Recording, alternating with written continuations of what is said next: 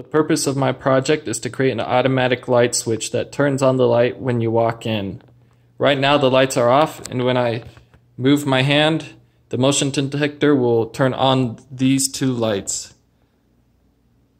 And also I have a manual input that when you press the 1 it will turn on the lights, and 2 will turn them off.